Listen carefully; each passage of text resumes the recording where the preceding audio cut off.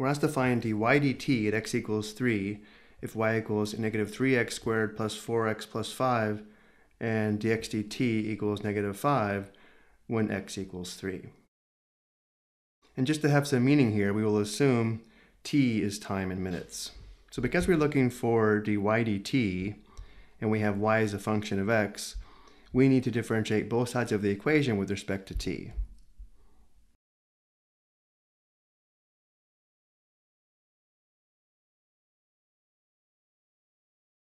On the left, the derivative of y with respect to t is dy dt.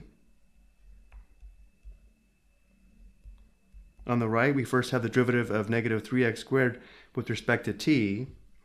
So because we have an x term and we're differentiating with respect to t, we need to apply the chain rule, which means we first differentiate with respect to x and then multiply by dx dt. The derivative of negative 3x squared with respect to x is negative 6x, and then applying the chain rule, we multiply by dx dt. This should remind you of implicit differentiation. And then plus the derivative of 4x with respect to t. First we differentiate 4x with respect to x, which is 4, and then applying the chain rule, we multiply by a factor of dx dt. And then finally, plus the derivative of 5 with respect to t, which is 0. Notice because we know dx dt equals negative 5 when x equals 3, we have all the information we need to determine dy dt when x equals 3. dy dt